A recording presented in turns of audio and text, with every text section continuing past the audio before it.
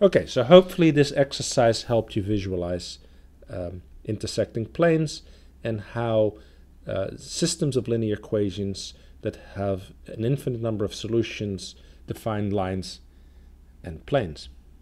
What happens if you add one more equation? Then we would end up with this appended system. And actually, if you work through it, you find that there is actually a solution to these 4 equations and 3 unknowns. And then if you want to visualize that extra plane, then you'll have to go through the usual steps,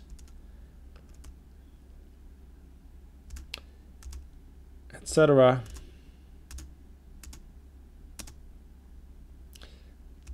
And that then allows you to visualize this, I guess, purple plane, which happens to also go through exactly the same points because that particular equation was consistent with the other 3 equations.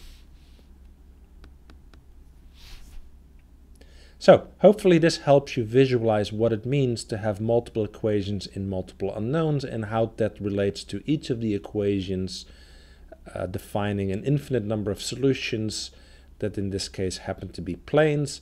How if you look at 2 equations in 3 unknowns, you end up with lines, and how if you end up with 4 equations and 3 unknowns that happen to be consistent with each other, you end up with 4 planes that all intersect in the same point.